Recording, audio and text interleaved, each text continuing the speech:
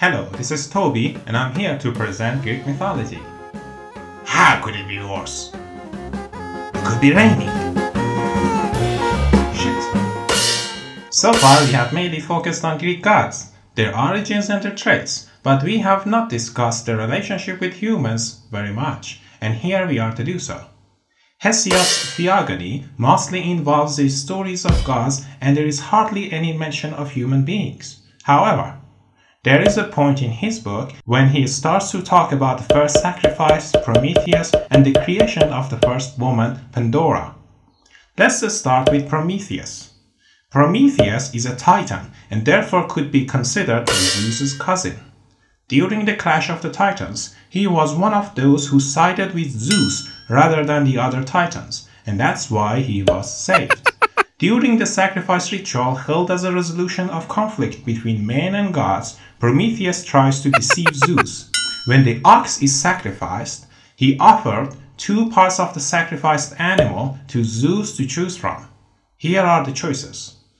1. The meat hidden inside the stomach, so it was something desirable, but with an undesirable exterior. And 2. The bones wrapped in fat, something not eatable, but with a beautiful and shiny exterior. So Zeus knows what this guy is up to, but plays innocent and chooses the bones. Ha ha ha, you fooled me. This story in fact explains why humans started eating meat and burned the bones for the gods. Prometheus, have you heard of Socrates, Plato, and Aristotle? Yes. Morons! Oh, I challenge you to a battle of wits then. Here is the ox from the sacrifice. Do you want the bones or do you want the meat? Give me the bones. Here you are. Did you just see what I did? I tricked you. I knew you wanted me to choose the bones, but I could choose the meat. So I knew you would figure I would choose the meat, so I went for the bones. But if the meat is my choice, you would give the bones to humans, and the meat would be mine. So I should have gone for the meat, but I went for the bones, you see?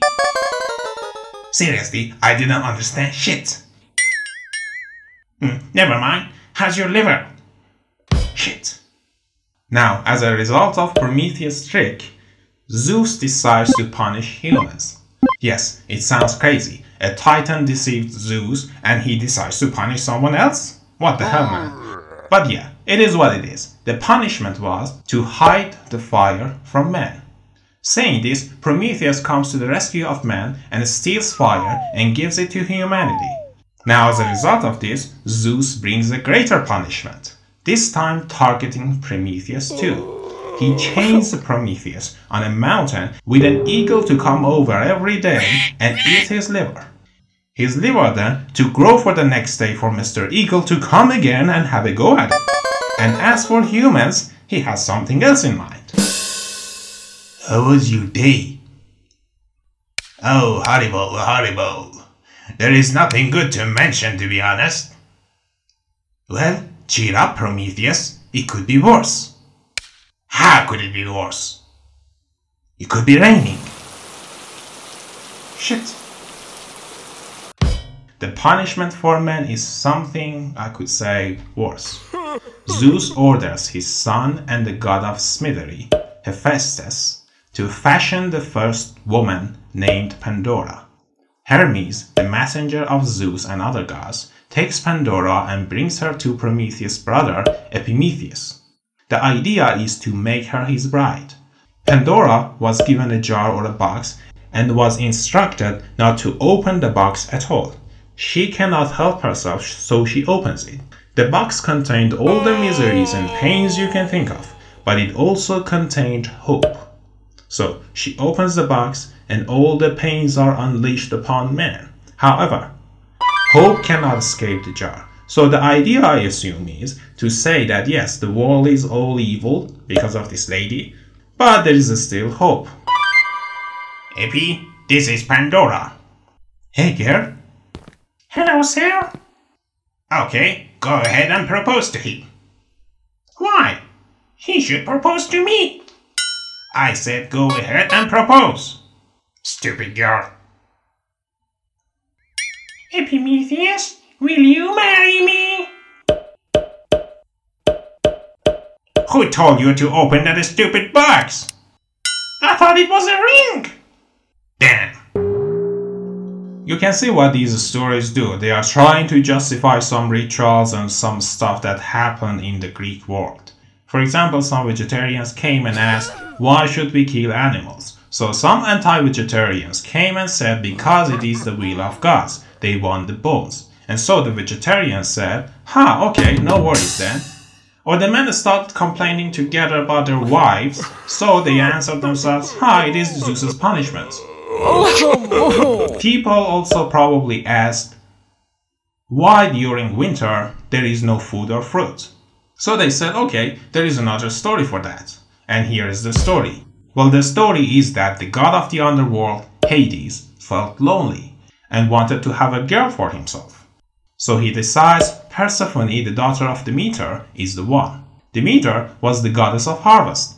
So Hades kidnaps Persephone and Demeter starts looking for her. Finally, gods find out Persephone is in the underworld. They ask Hades to give her back. Hades says sure, why not, but tricks Persephone into eating pomegranate seeds. The rules are that if you eat in the underworld, you belong in the underworld, and now there is nothing gods can do. Finally, they reach an agreement through which Persephone is required to spend 1/3 of the year with Hades, and the rest she can return to her mommy. In that 1/3 of the year when Persephone is away, Demeter grieves and cries and neglects vegetation, and that's why we have winter. Bye, mommy. Bye, daughter. Hello, hubby. Hello, wifey. Bye, hubby. Bye, wifey. Hello, mommy. Hey, daughtery. Another example of human relations with gods is in the hero stories. Heroes are those beings that are neither gods nor normal humans. There is always something about them that makes them rise from their human level, but there is also some limit that doesn't let them become gods. The story of Heracles or Hercules is a great example in this regard. In the next lecture, we will turn to Heracles.